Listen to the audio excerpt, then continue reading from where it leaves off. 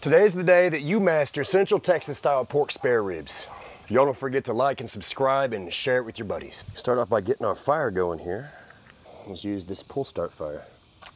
Got to get this and wrap it around the wood so it doesn't run off on us. And now it's supposed to just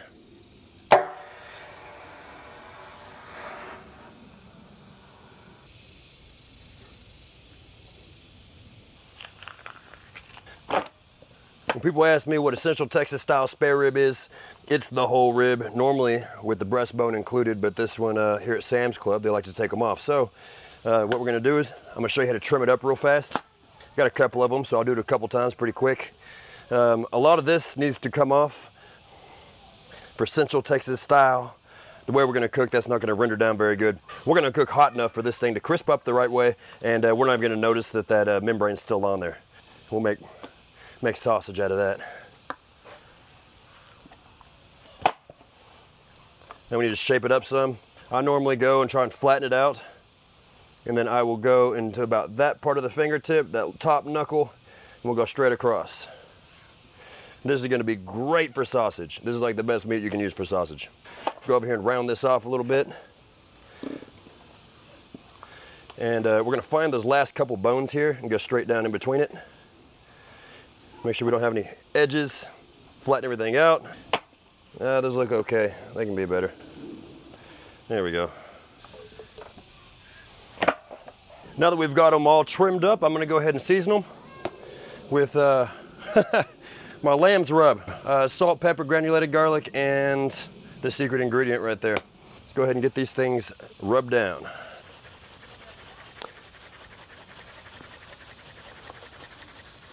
We'll flip them over, do the same thing on this side.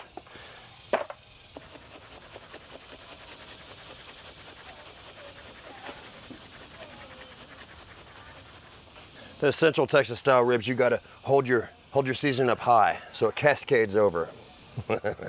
Make sure you're shaking anything off before you get them on the pit. You don't want anything on there. It's gonna fall off. I don't like to rub in, I'll pat, so we keep the bark that we're trying to set. We're gonna leave these resting here for about 10 minutes while we're waiting on the smoker to come up to temp. All right, where we wanna be, right above 250. Gonna set a couple of these in here.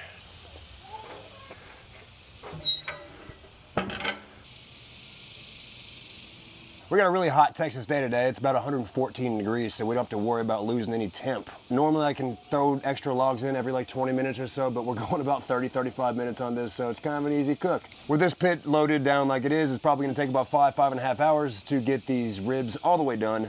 We're gonna wait until we get a good bark on the meat side, and then we're gonna flip them over so we can give some attention to that underside, which is gonna be that membrane that most of y'all like to cut off. You don't got to, just cook a little bit hotter and pay more attention to it. We're about an hour in right now. This is gonna be exactly what we're looking for. Starting to get nice and dry on us. Still got a little bit of time to go before we're gonna flip these bad boys over, but we're in the right direction. Rib check. Oh yeah, I forgot to tell you, I moved it up. These are ready to flip over. Those are looking fantastic.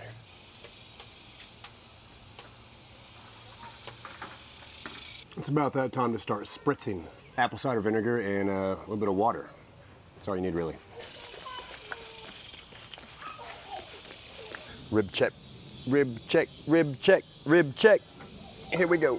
Ready to wrap is what that looks like. All right, I got to put together this barbecue sauce. We'll do it on the cowboy cooker.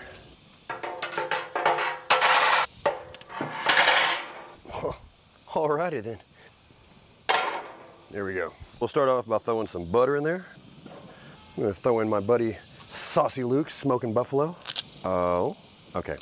That was about a half a cup. Maybe a cup. Get that butter mixed in there with it. Butter needed to melt down more before I did that. We're gonna cut it with a little bit of honey.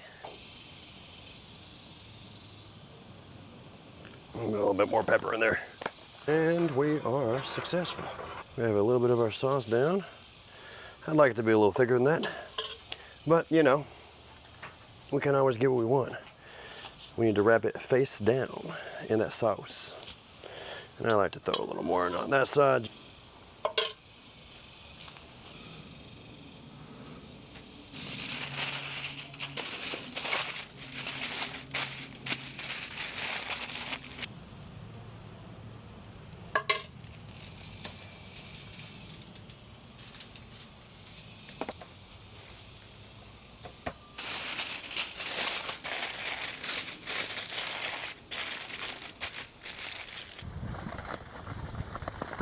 Oh yeah. I'm all about that. Tender as it can be. Oh yeah. Okay, so I'm gonna take them all out. So I'm gonna tack up a little bit.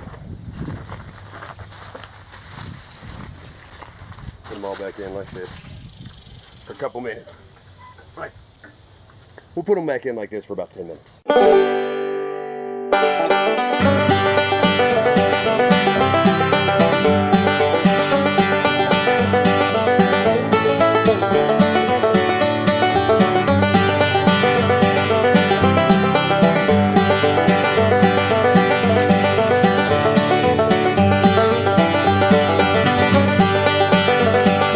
We need to let these rest here after they got rewrapped for about, I don't know, 20 minutes, 30 minutes, maybe even 40, but they're done now.